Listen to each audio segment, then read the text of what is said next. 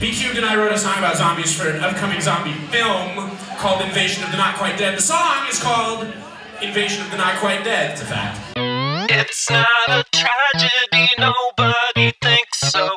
It's not a tragedy, it's not a tragedy. Mortality, it's inescapable. Wanna get out of it, nobody's capable. Get it stapled to the manila folder of your life when the moment arrives. A pure certification of events. Birth, vaccinations, graduations, rent. Then when it's all over with, hope you get laid to rest underneath an obelisk. Don't have to keep hustling on. Ashamed of your shamble like you done something wrong by swindling the reaper out of one size swipe or turning all the living into fun-sized bites. You can't help it, your life priorities left with your last breath, and the enormity of this milestone isn't noted by your mourners. So too busy wishing you go back to the coroner. You have to learn to live with the fact that you're dead.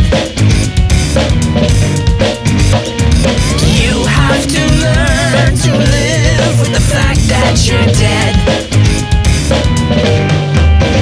There's plenty of you now and plenty more coming, and some of them think they'll survive, so keep running. But sooner or later we all run out of time. The trick is to not get stuck 1 foot over the line. Nothing left but your viciousness. Maybe that's all you ever were. That's chrysalis led to the one true you, and it's hungry. Eat another neighbor up, blood on your dungarees. The guns release bullets, you don't mind. Your gullet's so full it's divine. And this is like a miracle to linger past your passing. Blessing that's lasting, a hoard fast amassing. Please forgive loved ones who aren't missing you. Photo albums are not reminiscing to remember what the preacher at your funeral said.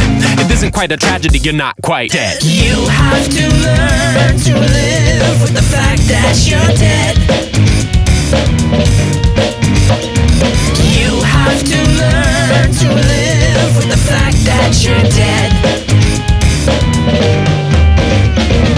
Product of voodoo, maybe mad science. Doesn't matter now, you're free from reliance on reasons for things. They all just happen. Blood just splatters. Didn't bring a napkin, so inconsiderate, but that's canonical. Consciousness gone, it was epiphenomenal. Plain talk, haven't got your head on straight now. You're the one all of them wanna decapitate. Don't let them, their morsels all. You can come get them, they're of course appalled. But before long, they won't care like you don't. They'll be craving the long prosciutto, but otherwise undesirous of anything. Ready for this, or is it unsettling? Every one of us has squandered years, so go for the gory bite in between the ears. It's not a tragedy, no.